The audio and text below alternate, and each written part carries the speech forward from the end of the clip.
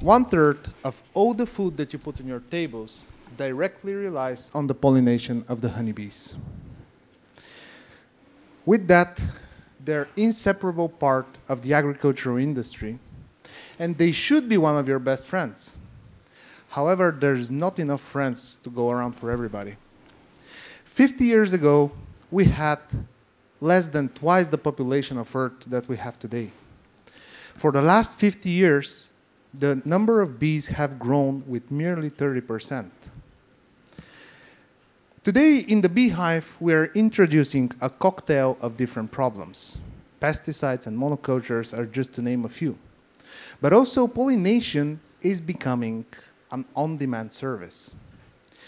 Today, beekeepers are getting contracted by farmers to offer the service of pollination on demand. They're physically moving their beehives to monetize on the free work of the honeybees. And with that, we are introducing another set of problems. Actually, the bees are not used to be moved around so much, and the beekeepers are not used to such large-scale operations. In highly industrialized regions around the world, bees are dying, 30 to 50% in the US.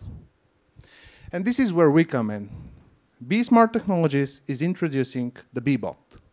It's an IoT device that records, analyzes, and streams vitally important information to a honeybee colony.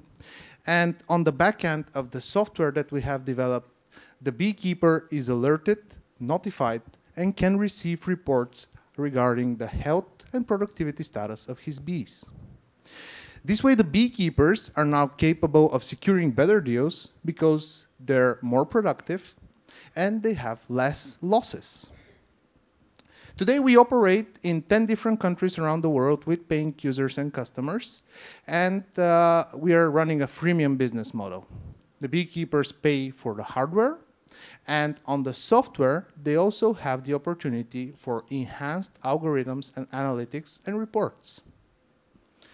By doing so, they're making the step towards sustainable beekeeping. Behind this project, there is a team ranging from networks from IBM, Deloitte, Experian, and Singularity University.